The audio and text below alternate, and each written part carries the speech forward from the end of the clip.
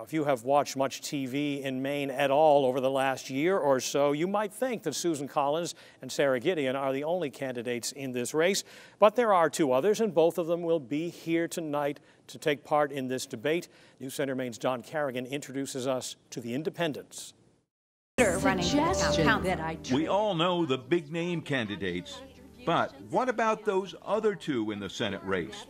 You may not know them yet, but both independents say they're serious about the campaign, even if they are also serious underdogs. Lisa Savage describes herself as a lifelong activist and just retired teacher.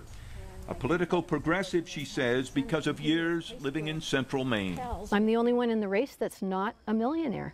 The only one in the Senate race that's not a millionaire.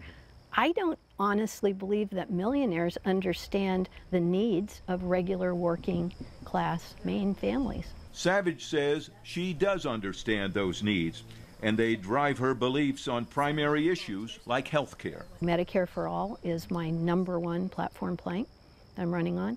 And secondarily, a jobs program under a Green New Deal that would address climate change, build things that would help mitigate the effects of climate change, such as a light rail system for Maine so that we could get out of our cars. Savage told us she has a sizable group of volunteers who agree with her on the issues.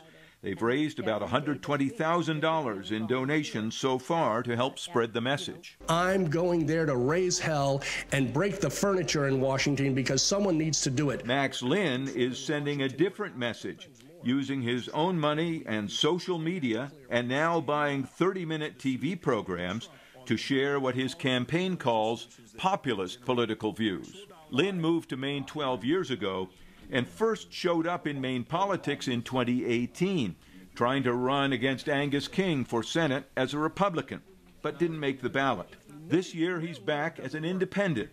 Lynn wasn't available for interview this week, but on his TV program, he talks about protecting the environment, putting a moratorium on immigration, and even paying off all student debt. I promise you, we let go of that student loan debt, and you're going to see a revival in America that you've never seen. Do either of the independents have a chance against the better-known, much better-financed party candidates? Lisa Savage may have answered for both of them. Ranked choice voting. It's a game changer. Both candidates say that with ranked choice voting, if they can generate enough interest, they could be factors in the Senate race. Don Carrigan, News Center, Maine. Now, you may wonder why we are here at the Holiday Inn in downtown Portland instead of in our News Center Maine studios just a block or so away from here. Well, News Center Maine's Hannah Deneen is here to talk about that. Hannah?